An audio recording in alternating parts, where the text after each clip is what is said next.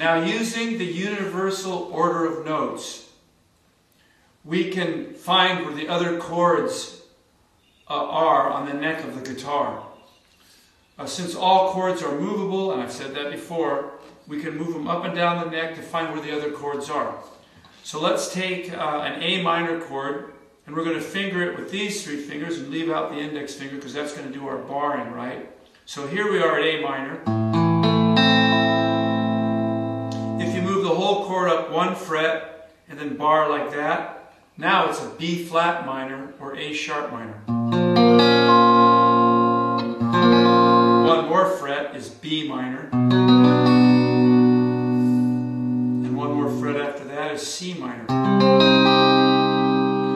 First question that I asked myself when I was looking at instructional books is how come they don't show like the C minor chord in an open position? Well, for one thing, to play a C minor chord, and the way this minor chord gets constructed is you take the 3rd note of your scale and flat it like that, and that determines the minor sound. So I have a 1, 3, 5 making a minor sound there. But the next string is an open B, which sounds terrible as far as C chord is concerned.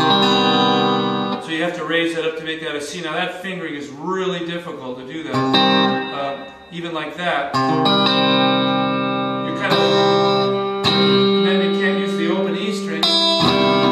So they don't even show you that chord in your instructional books. But the better way to play it, and the better sounding one, is to actually take that A minor chord and come up 1, 2, 3 frets, play there, and then you get your C minor chord. So that's the advantage of knowing how to move chords up and down the fretboard. Is there's chords you can't play any other way, you know.